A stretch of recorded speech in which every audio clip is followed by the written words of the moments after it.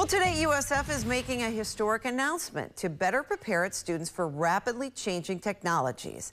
It's starting a new college that's centered around artificial intelligence and cybersecurity. 8 on your side's Alessandra Young is live at USF this morning with what we learn. Alessandra?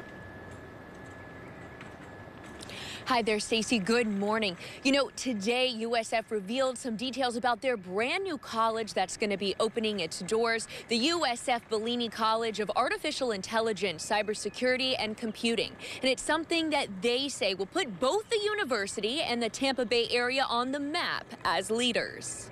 USF is opening its doors to a brand new college designed to create cybersecurity experts. We are looking to form partnerships nationwide and beyond.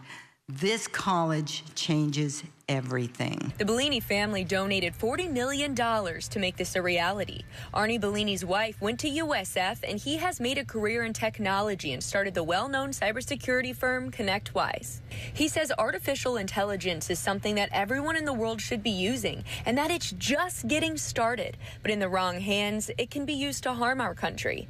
He says we have spent the last 40 years digitizing everything, and it's an unlimited amount of data that can be stolen, so it needs to be secured. We're investing in the next generation of innovators, in America's security, and in our competitive edge in artificial intelligence and cybersecurity.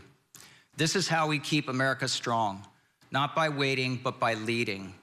The Bellini College of AI, Cybersecurity and Computing is the final piece that transforms Tampa Bay into the epicenter of cybersecurity innovation. Leaders say this college will help increase access to AI and cyber education, as well as fill needs in the workplace. In the United States of America, the Federal Bureau of Investigation estimates that we have 700,000 unfulfilled job openings for cybersecurity professionals. So this is an opportunity to create immense prosperity and a great career path for all the students that graduate from here. And is something that'll make a difference to students walking through their doors. All right, the college will be opening its doors this fall, and leaders say that with this college opening, the sky is the limit. For now, live in Tampa, I'm Alessandra Young, 8 on your side.